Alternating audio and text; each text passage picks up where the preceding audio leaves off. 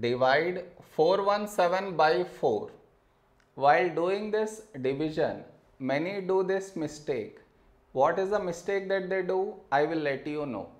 But before that, we should frame it in this way. That is 417, 4 here. Okay. Next.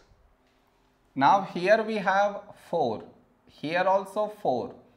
When do we get 4 in 4 table? 4 ones 4. Now you subtract 4 minus 4, 0. Now you bring down the beside number. So 1 down.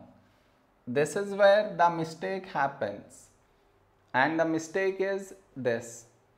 Here we have 1. Here 4. 1 is smaller than 4. So what many do is, they directly bring down the other number down, that is 7 down. Over here, you should remember this point. Whenever you are bringing down two numbers at the same time, then compulsory you should put 0 in the quotient. I repeat, whenever you are bringing down two numbers at the same time, compulsory put 0 in the quotient.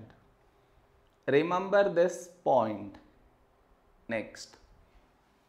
Here 17, a number close to 17 in 4 table is 4 4s 16.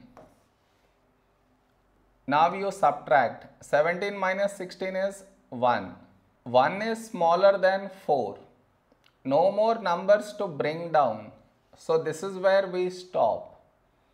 Thus, this is our quotient and this is our remainder. Did you understand where mistake happens? You should not do that mistake. Am I clear?